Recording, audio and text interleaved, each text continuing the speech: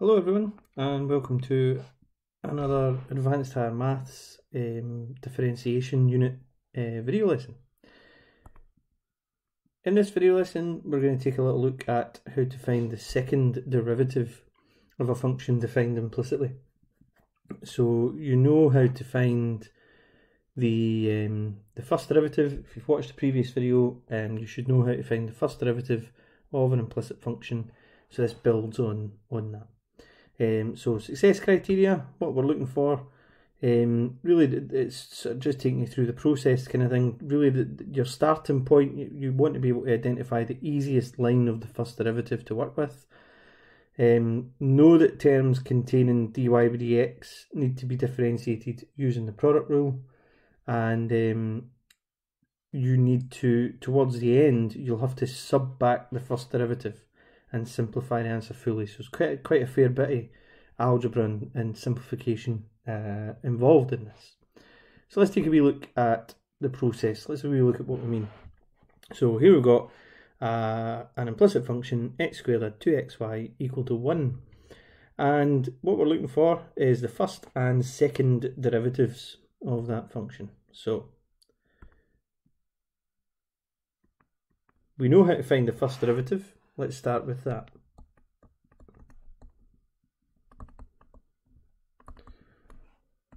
Okay, so we've got x squared, we'll be able to differentiate that. Let's have a look at the rest of the terms. 2xy though, that'll need to be differentiated using the product rule. So I'm just going to do the prep work for that first.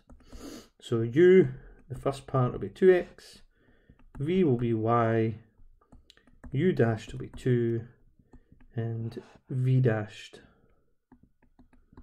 will be the derivative of 1y, so dy by dx. Okay, so our first derivative then is going to be 2x plus uv dashed, so 2x dy by dx, plus vu dashed, so plus 2y, equal to 0. Now, remember from the last video, the process is to rearrange this now and get dy by dx on its own. There's only the one dy by dx terms, there's no common factors or anything like that needed. We'll just get straight to 2x dy by dx equal to negative 2x negative 2y. And then divide by 2x, and we'll get dy by dx equal to negative 2x negative 2y all over 2x. Now, there's a common factor of 2 there in the top, so we can just cancel the whole thing down and have minus x minus y all over x. Okay, job done. That's the first derivative. So that's not new. That was from the last video. That was fairly straightforward. Let's get the second derivative. Now, you can't get the second derivative unless you've got the first one. All right. Hopefully that would have been obvious. You know, you have to differentiate and differentiate again. So when we're finding the second derivative for an implicit function, you must go through that process first and get your derivative. Now, if we were to find the second derivative, you would normally differentiate the first derivative. But if you look at the first derivative, which is here, that's quite tricky to differentiate. If we want to differentiate that, we're going to have to use a quotient rule, plus couple that with the fact that we're differentiating implicitly.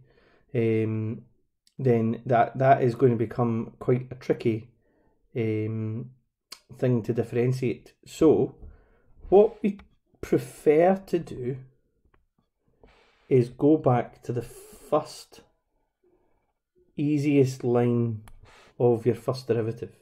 Okay, so this here is the easiest line of the first derivative. Now typically, although not exclusively, the first line of working for your derivative, so the first line of maths where you put down your derivative of the implicit function, that will usually be the easiest line. There may, however, be a line just after it or just after it again, where you've got a simplified version where at least the like terms have been collected. That would usually be the line to go for. But my first line of my derivative there in that pink box doesn't have any like terms to be collected, so we're going for that. Now the reason why we go for that term is because if I differentiate that line of working, then I'm just differentiating three terms: 2x, 2x dy by dx, and 2y. Whereas the purple box down here, my final line of working for the derivative, involves having to use the quotient rule. And bearing in mind the numerator could have products within it, and you're going to have to use the product rule within the quotient rule and things. So you're much better off going to a line that looks like this, so that you've got a sum of terms to differentiate. So let's carry on with this. Now, if you look at the terms closely, 2x, we can differentiate that, no bother. 2y, we can differentiate that, no bother. However, 2x dy by dx, how do we differentiate a term that looks like that? Well, when you differentiate dy by dx, you're just going to get d2y by dx squared. You're just going to get the term for the second derivative. But you must treat it like a product, because that is 2x times the derivative. So times the first derivative. So that's really, if you like, 2x times this here. You see?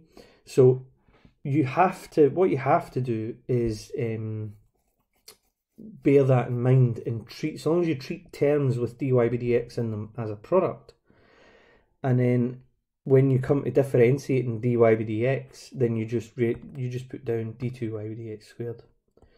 So that's the line of working we're going to work with. Okay, just get this sorted. So 2x is fine, but let's do the prep work for 2x dy by dx. Right, 2x dy by dx. So let's pop down what we're going to do here. So u is going to be 2x, v is going to be dy by dx, u dash to be 2, v dash to be d2y by dx squared. Okay, so if we now come to finding our second derivative,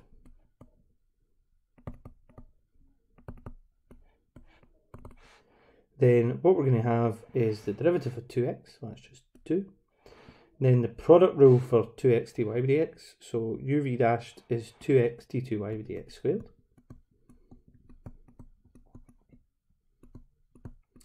Plus 2 dy by dx.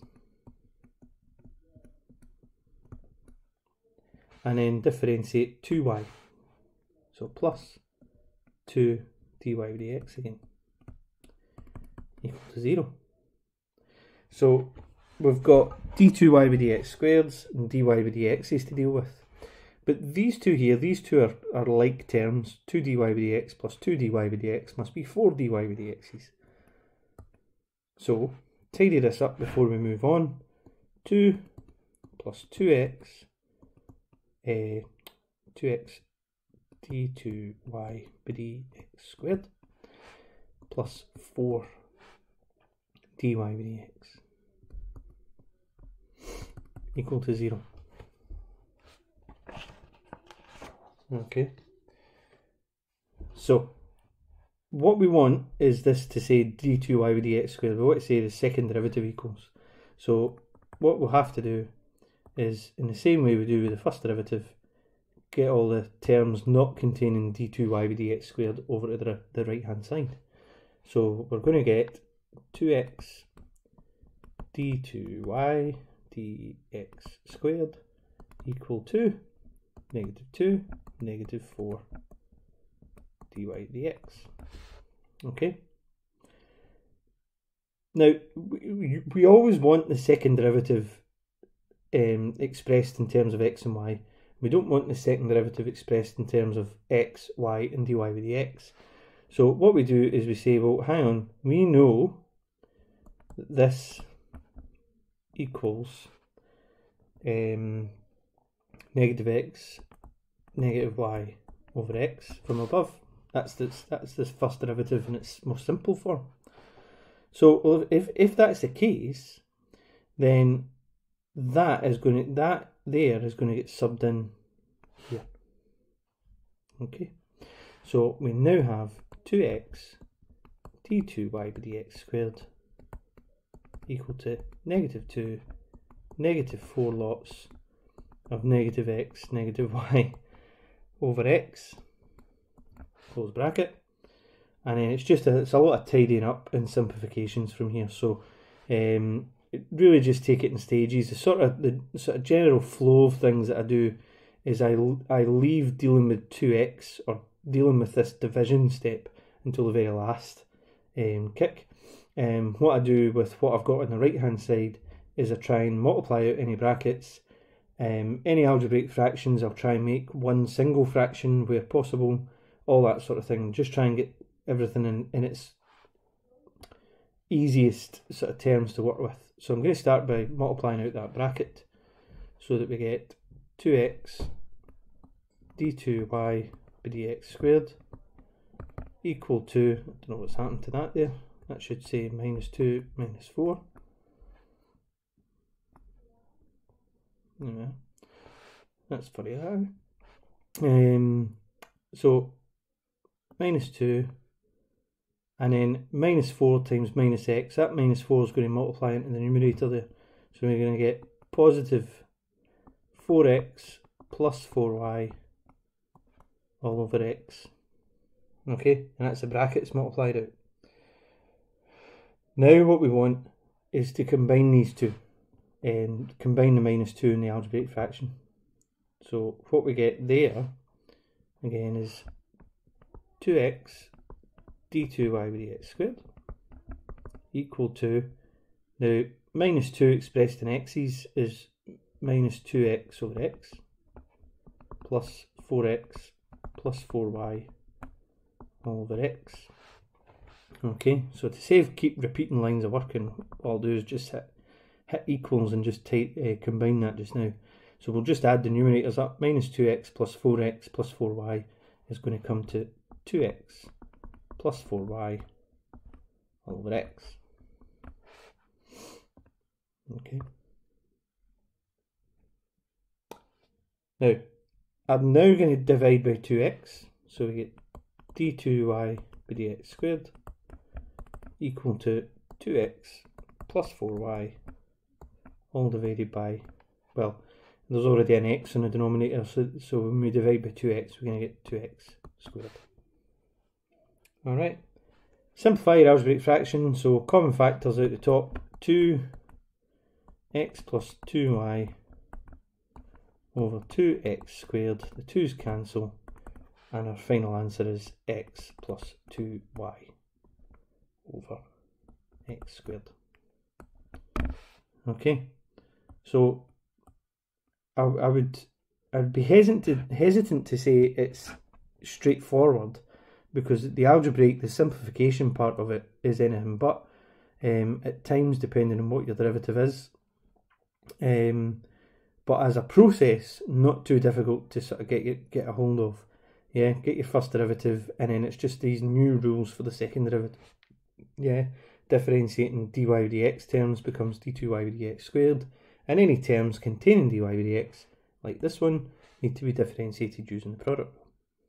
Okay, so let's have a little look at one more, right? So for this video, we'll have a wee look at one last example. So this time it's x cubed plus y to the power 4 equal to 5x. Now there's a particular reason why I want to do this one with you, which you'll see why. I'll tell you why when I get to that. So we need to find the first derivative. Start with that. Right, let's have a wee look at the terms, give it some thought before we put pen to paper. X cubed we can differentiate fine, y to the power 4 we can differentiate fine, and 5x we can differentiate fine. So on first look, no need for product rules or things like that. Let's just bash ahead and get our derivative. So we're going to have 3x squared plus 4y cubed, don't forget dy by dx, equal to 5. Okay, So 4y cubed dy by dx equals 5 take away 3x squared, and then all of that divided by 4y cubed. So dy by dx is 5 take away 3x squared, all divided by 4y cubed. Okay, now if you look at that, that doesn't tidy up. Sorry, it doesn't simplify any. There's no common factors, so that was as easy as it gets in terms of finding the first derivative. So the second derivative. So the first thing you have to decide is what line of working are you going to start with.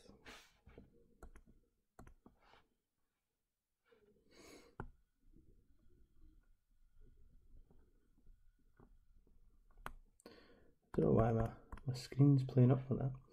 Right, let's find the second derivative. So as I say, you have to start with what line of working from the first derivative are you going to work with, right? So get that back in.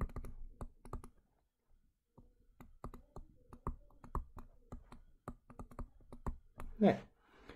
Now, hopefully, I think that the easiest line here to work with is probably the top one. It really probably wouldn't make any difference whether you worked with the top one or the bottom one.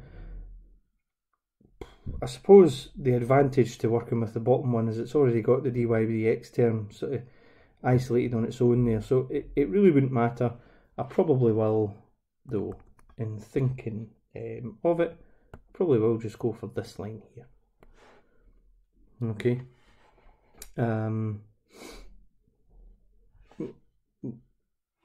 This line up here is probably going to have more of a rearrangement to it because of the 3x squared terms on this side, whereas if it's on the right hand side of the equal sign before I find the second derivative, then that's a term I won't have to shift over. So yeah, probably will go for that line of work in there. So let's have a wee look at the terms. 4y cubed dy by dx, so that will need to be differentiated by the product rule. So let's do the prep work for that. 4y cubed dy by dx.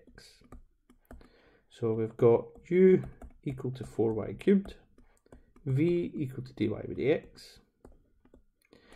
And the reason why I wanted to show you this example in particular is because at this stage, we didn't have this in the last example, but u dashed is a y term. So this is going to be 12y squared dy by dx. So it's important that you remember every time you differentiate a y term with respect to x, you need to put dy by dx with it. So I wanted to show you that side of things in particular. V dashed, we talked about in the last example, would be d2y by dx squared. So the second derivative will be the product rule on the left hand side of the equal sign. 5 differentiates fine, and so does 3x squared. So let's get the product rule part down on the left hand side. So uv dashed, so we'll have 4y cubed d2y by dx squared. And that's going to be equal to, no, it's not going to be equal to anything. I need to do the second part. So we need to have vu dashed, so that is going to be 12y squared, so plus 12y squared. Now, if you look at this multiplication, you've got 12y squared dy by dx times dy by dx. So that can be represented as dy by dx squared. Okay, so that's different from d2y by dx squared, by the way, right? dy by dx is the first derivative squared. d2y by dx squared is a representation for the second derivative. So don't confuse the two. And that's going to be equal to 5 differentiates to nothing, take away 6x. Okay, so we've got a job in our hands now to sort of fix this, haven't we? So what I'd probably start with is moving the term in dy by dx over to the right hand side, right? So I'm going to leave it with just the second derivative term on the left hand side. and say now that that's equal to minus 6x minus 12y squared dy by dx squared. Okay, and we know from the first derivative that dy by dx is equal to this expression here, so that has to go in that bracket squared. So we'll have, I'm just going to come down here, so we'll have 4y cubed d2y by dx squared equal to minus 6x minus 12y squared, and then dy by dx all squared. Alright, so that will be 5 take away 3x squared divided by 4y cubed all squared. Oof, right? So, remember the sort of flow that I said before in the last example? I'd start with brackets and then make things into one algebraic fraction and so on and so forth. So that's exactly what I'm going to do. I'm going to have 4y cubed dy by dx equal to minus 6x minus 12y squared, and then what I'm going to do is write this fraction squared out as the numerator squared. So 5 take away 3x squared over 4y cubed squared. Okay, and then from that, what we're going to have is 4y cubed dy by dx equal to negative 6x negative 12y squared, and then we're going to have 5, yeah, so we'll have, if we square out the numerator, we'll have 25 square the first term, multiply the two together, so that'll be minus 15x squared, doubled will be minus 30x squared, and then square the last term and we'll get positive 9x to the power 4. Okay, all divided by, and then 4y cubed squared is going to be 16y to the power of 6. Alright, so it's getting there. Right, it's definitely getting there. 4y cubed, oh, d2y by dx squared, I should have there. 4y cubed d2y by dx squared equal to negative 6x. Now, what I'm going to deal with here is I'm going to cancel down my 12y squared and my 16y to the power 6.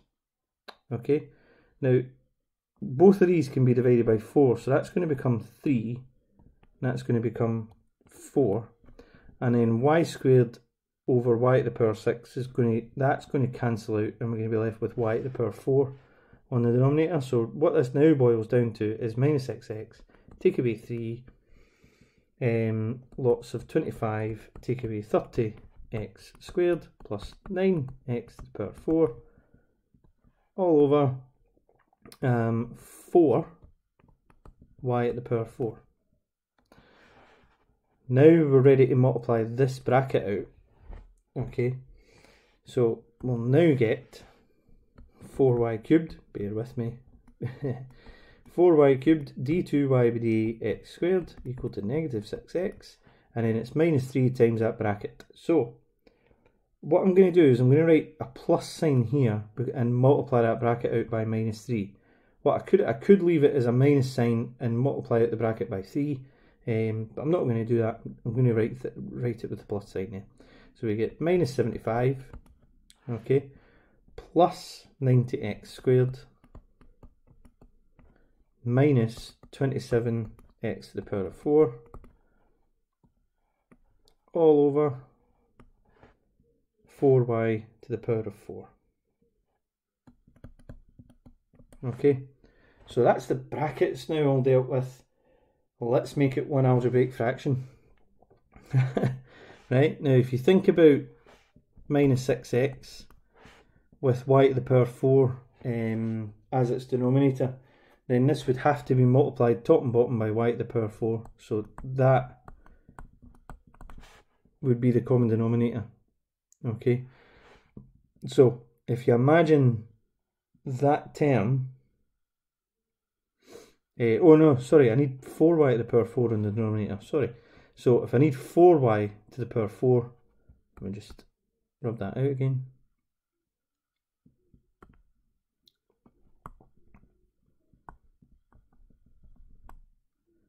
Start that again. So if I need 4y to the power 4 on the denominator, then the top and bottom has to be multiplied by 4y to the power 4. Remember, that can be written as over 1, so 4y to the power 4. So that term is actually now going to become 4y cubed d2y dx squared equal to minus 24 x y to the power of 4 over 4y to the power of 4 plus negative 75 plus 90x squared, take away 27x to the power of 4, all over 4y to the power of 4. So now we can combine them. So save of writing that out again, what I'll do is I'll just write that that is minus 24 x y to the power of 4 minus 75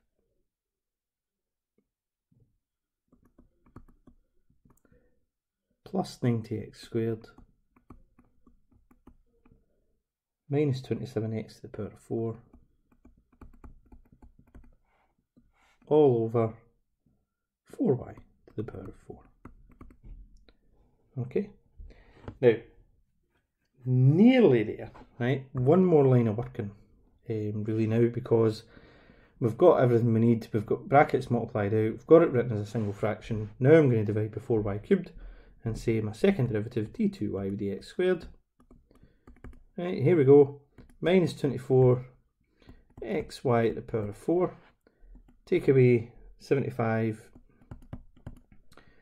plus 90x squared, take away 27x to the power of 4, all divided by, now not 4y to the power of 4, but 4y to the power of 4 times 4y cubed, so that's 16y to the power of 7.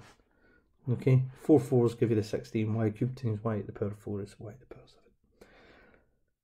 Now, about the only thing you could do to make that any simpler is there is a common factor of 3 in the numerator, so you could pop that out, but I reckon that's probably not all that necessary. So you can finish it off with 3 bracket negative 8 xy to the power of 4, take away 25 plus 30x squared, take away 9x to the power of 4, all divided by 16y to the power of 7. Okay, got it there. Alright, so it's quite a long process, yeah. Right, a lot of that algebra you need to really take as many lines as you feel you need. I know some of you will probably be able to do that in fewer lines of working because your head can hold a lot of the things quite accurately. Some of you will need to take more lines of working. You just have to be really patient with a lot of those simplifications. And as I said, look at the solutions, or let me know if you need any help, folks. Okay, so quick summary of the process there. We're looking at finding the second derivative of an implicit function. We always find the first derivative. We identify the easiest line of the first derivative to work with, and from that we move on. We start working through each term. Terms involving dy by dx need the product rule, and terms that are being differentiated, like the dy by dx term differentiated, is d2y by dx squared. Okay, doke. So hopefully you found that video useful, folks, and probably a bit longer than anticipated, but thanks very much for watching, and I'll see you in the next video.